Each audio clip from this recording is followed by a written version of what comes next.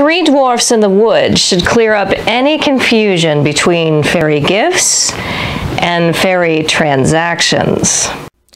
If you would like to learn about fairy folklore, delve into modern fairy faith spirituality, and explore fun and fanciful fairy-themed events, please subscribe to Fairy Fortunes for new videos every Friday.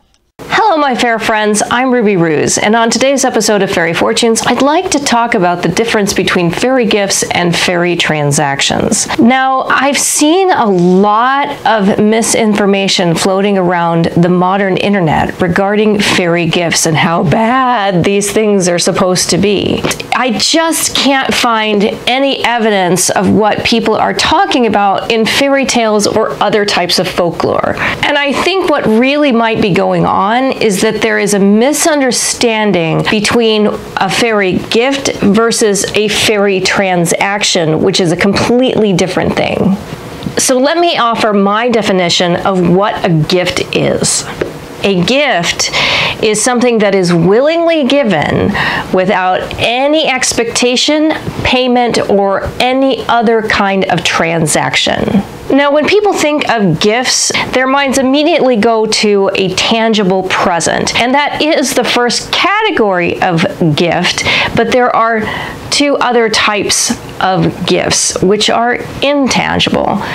The second form of gift that is intangible is an invitation. So if you invite someone to share something with you, if you invite someone to go somewhere with you, this invitation is a type of gift because there's no expectation there, or rather there shouldn't be an expectation there, meaning the person receiving that invitation is free to decline. And the third type of gift, which is also intangible, is an endowment. An endowment is something that is bequeathed or is a concept that is given. So for example, a very common fairy gift endowment is the gift of beauty. In a human context, an endowment might be that a mentor is willingly giving their expertise and their knowledge to someone who is younger or subordinate to them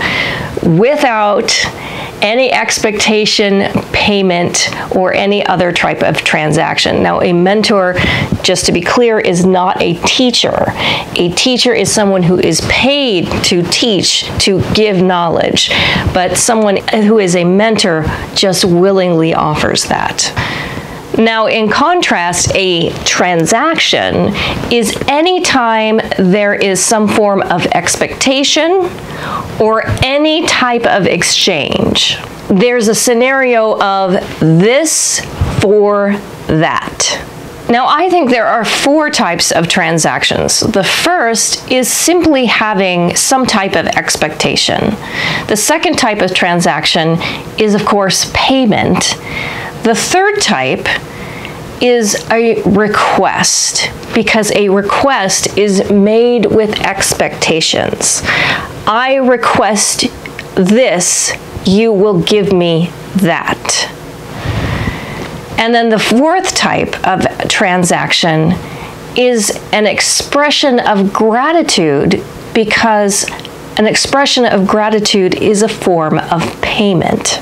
So I thought the best way to articulate these fairy gifts versus fairy transactions would be to share with you one of my favorite fairy stories, The Three Dwarfs in the Wood. Once upon a time, a young wife of a rich merchant died suddenly, and her heartbroken husband tried to care for their only daughter by himself. After several years, he met a young widow who also was trying to take care of herself and her only daughter, and considering himself fortunate, married her immediately. His new wife pretended to be sweet and gentle, so the poor man did not realize that she was hard-hearted and jealous of his beautiful daughter. He died soon after their wedding. The poor girl was then left alone with her evil stepmother and ugly stepsister.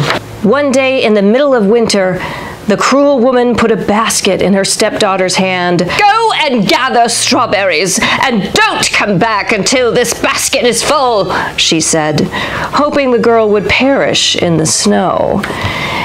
After she had given the child a paper dress to wear and a crust of dry bread to eat, the wicked woman sent her out into the howling storm. "Ungrateful wretch, I give you clothes to wear and food to eat, and I don't even get a word of thanks."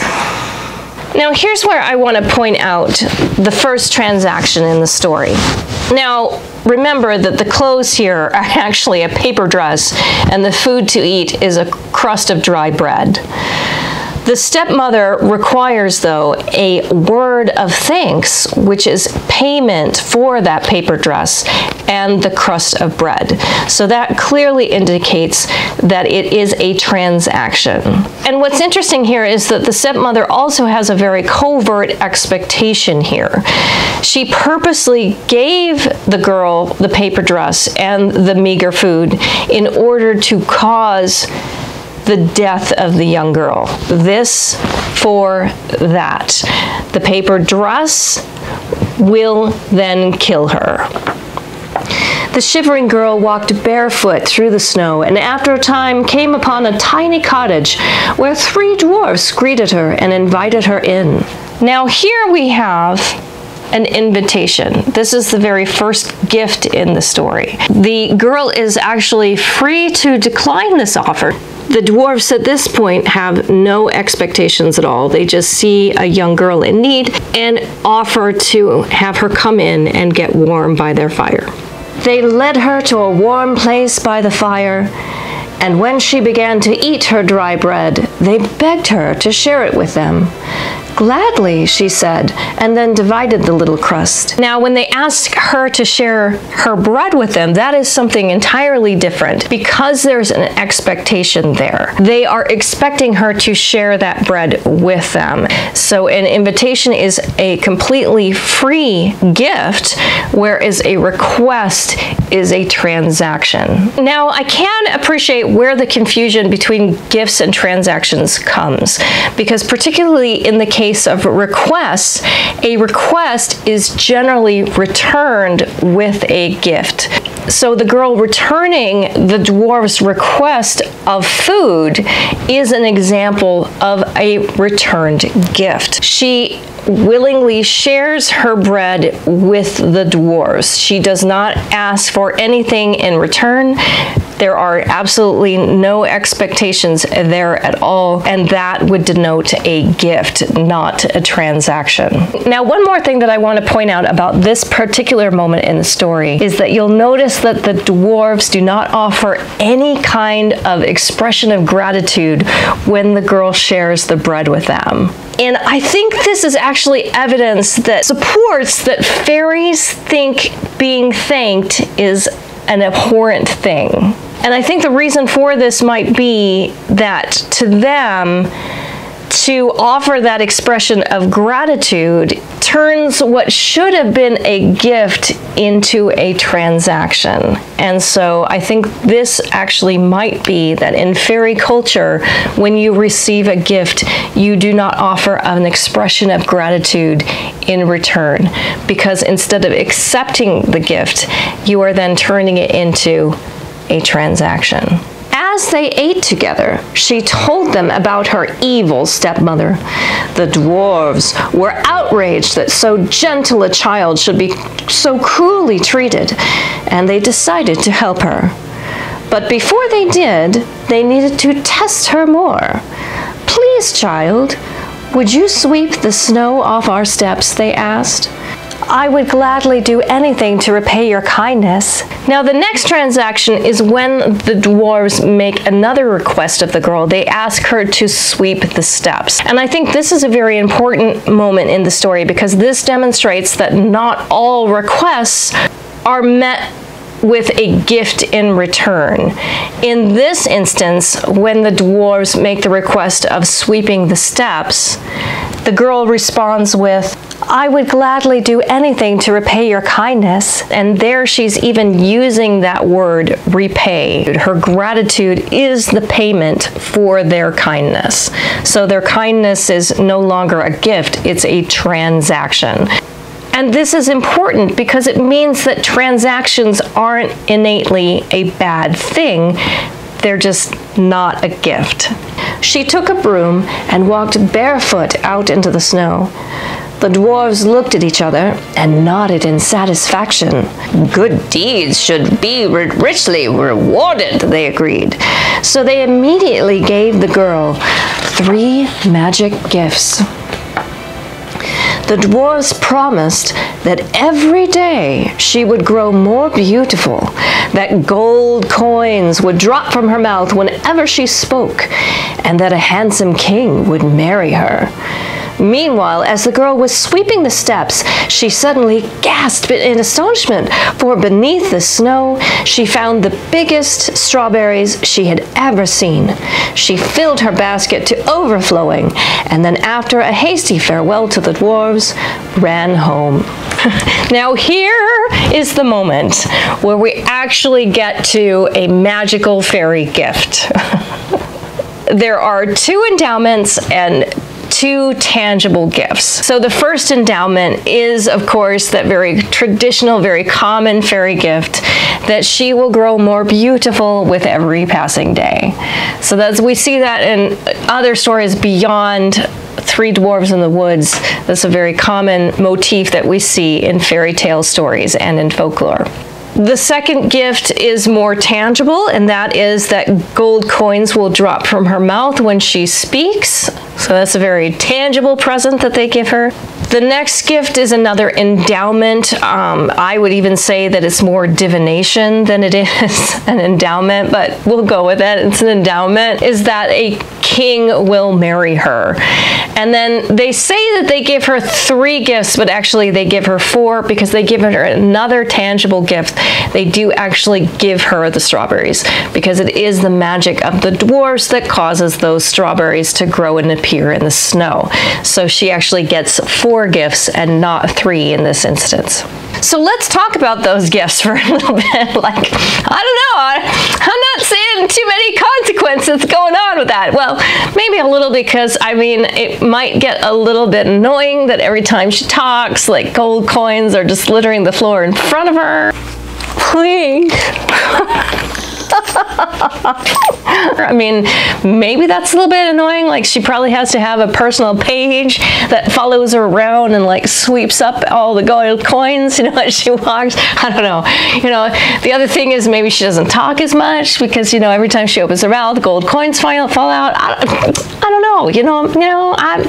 So maybe there are consequences to that. Maybe. I'm going to say, though, no. Her stepmother roughly grabbed the basket from her hands when she returned. "Where did you get strawberries in midwinter?" "Stole them from some rich man, I'm sure." The girl started to explain, but as she spoke, a shiny gold coin dropped from her mouth, and then another, and still another. And by the time she had finished telling the story of the 3 dwarves, the floor was covered with gold, and her stepmother became more jealous than ever. The woman desired the same good fortune for her own ugly daughter, so she decided that she too must visit the 3 dwarves in the wood. But before she sent the dreary girl out in the snow, she gave her a warm coat of heavy white fur to wear and a large basket of goodies to eat. When the churlish girl arrived at the dwarf's cottage, she walked right in without an invitation, sat down by the fire, and opened her basket of goodies. "Don't you dare touch a crumb! I'm hungry, and I'm only enough for myself." The dwarves were offended by her rudeness, but decided to give her another chance. "Would you be so kind enough to sweep our steps for us?" the first one asked politely. "Sweep them yourself! I'm not not your servant," she snapped, and then went to look for strawberries in the snow. It's at this moment, with her expecting those gifts, that we know that she's not going to get them, because if she has expectations, it is not a gift, it's a transaction. And more than that, her expectations really get in the way. She doesn't even allow for the gift of an invitation. She just barges right into the dwarf's cottage because her expectations are on the forefront of her mind. She has completely gone into transaction mode, and she has not even allowed the dwarves to offer her the very simplistic gift of an invitation. With the girl, we saw that transactions aren't innately bad, that transactions are a perfectly healthy and fine way to nurture relationships. But once again, we see here that the ugly stepsister doesn't even give the dwarves an opportunity to initiate even a transaction with her. Before they can even make a request, she tells them, "Don't you dare touch a crumb! I'm hungry, and I'm only enough for myself."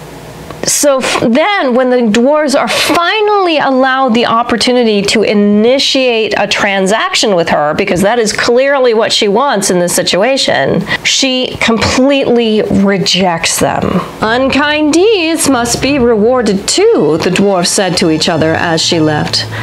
"I promise that she will grow uglier every day," said the first dwarf. "And I promise every time she speaks, toads will jump from her mouth," said the second.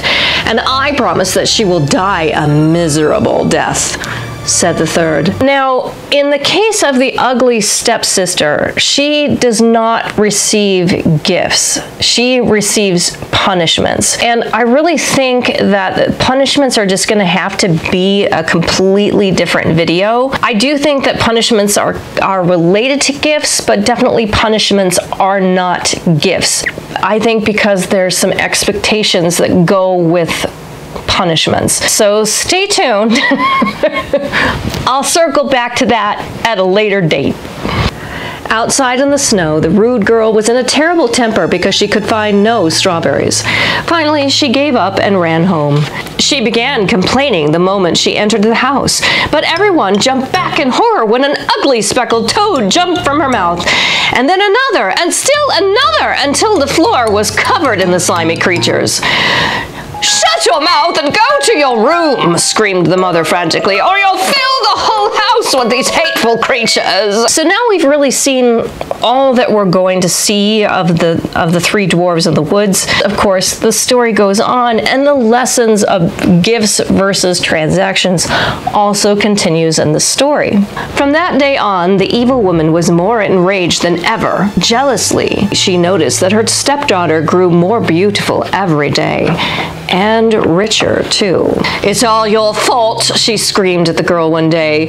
"You with your false stories of dwarves and strawberries in the snow. Take this blanket and wash it in the river, and don't come back until it's clean." The beautiful girl asked for forgiveness and begged for pity. "The river is frozen solid," she cried. "Then take a hammer and break the ice," shouted the stepmother.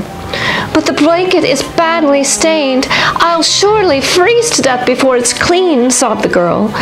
"Then you'll freeze, and good riddance to you," said the terrible woman. Once again, the unfortunate girl went out in the cold winter and walked shivering to the riverbank.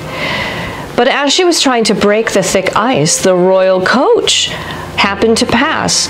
The young king riding inside saw the beautiful girl struggling with the heavy hammer. He ordered his coachman to halt. Then he jumped down and ran swiftly to the frozen river and gently took the hammer from the poor girl's icy hands. "I am here to help you," he said, looking down as she knelt before him. "Alas, no one can help me," she cried desperately. Their eyes met, and in an instant they were in love. "Will you ride with me to my castle?" asked the king. "Willingly," whispered the girl. "And will you be my queen?" he added. "Gladly, gratefully," she sighed. Here we have an interaction between two humans, but we do have a transaction occurring. The king asks the girl to ride with him to the castle. It's a request. And here the girl responds once again with a gift. She willingly agrees to ride to the castle with the king. And incidentally, all the girl is giving, all she is consenting to, if you will, is just her presence and her company. That's it. Like, that is the nature of the gift there. So then we have an additional request. The king proposes marriage. That's once again a transaction. There are expectations there. She is expecting, at the very minimum, an answer. There are expectations there, so it is a transaction and not a gift. I personally think it's very interesting that the girl responds to the marriage proposal not with a gift, but with a transaction. She expresses gratitude for the marriage, which is a form of payment. So that, to me, says that at least from the girl's perspective in this story, marriage is a transaction and it is not a gift. The very next day, they were married in great splendor. Within a year, a beautiful son was born to them, and their happiness was complete. The cruel stepmother and the ugly stepdaughter, still full of envy, came to the royal bedchamber, pretending to admire the baby and beg the queen's forgiveness. The gentle queen willingly forgave them, but when the king left her side for a minute, the evil woman seized her and threw her out the window into the lake below, where she was magically transformed into a beautiful white duck with a tiny golden crown on her head. Swiftly, the woman pushed her ugly daughter into the royal bed and drew the curtains around her. When the king returned, the stepmother told him his wife was sleeping and must not be disturbed. The next day, a young page noticed the crowned duck swimming in the lake of the castle. As he reached down to pet it, he was amazed to hear it speak. "I am your queen, Master Page, and I command you to take me to my baby." The page dared not refuse and carried the duck to the threshold of the royal nursery, where it was transformed instantly into the lovely queen. She ran to her baby's side, tucked him into his cradle gently, and kissed him tenderly. Then, with a deep sigh, she left the room and returned to the lake once more in the form of a duck.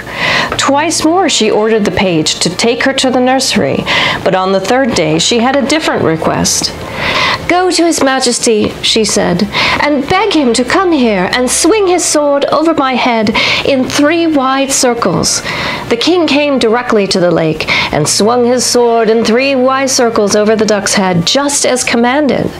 As he finished the 3rd circle, the duck vanished, and in its place stood the beautiful queen. When the king learned of the story of the evil stepmother's treachery, he vowed that she and her ugly daughter should be justly punished. "Tell me a suitable punishment for evildoers who've tried to drown an innocent person," he demanded when he found the wicked women. "They should be shut up in a barrel full of spikes and rolled into the water to drown," they answered. "You've just pronounced your own fate," said His Majesty. The king ordered this punishment to be carried out at once. Ever after, he and his queen could live in peace and happiness, just as the 3 dwarfs in the wood had promised the gentle maiden. I mentioned that fairy punishments would have to be a whole other video, and I just want to put out there that I have a lot more to say about fairy gifts and fairy transactions. So if you would be so kind, see, I'm making a request here. If you would be so kind, I would really appreciate it that if you do have questions about gifts or transactions or punishments or something along those lines, if you would please help me out and leave some comments and questions down below. That would be helpful, because then I can use those in order to kind of direct where this series could possibly go. And if you like this video, I think that you would also really enjoy Should You Give a Fairy Your Name? What Rumpelstiltskin teaches us about the power of names. And I've also featured the story The Three Dwarfs in the Wood in another video Fairy morality is not about good and evil, 7 fairy values. And so I think you would also enjoy that video as well. And with that, have a magical day.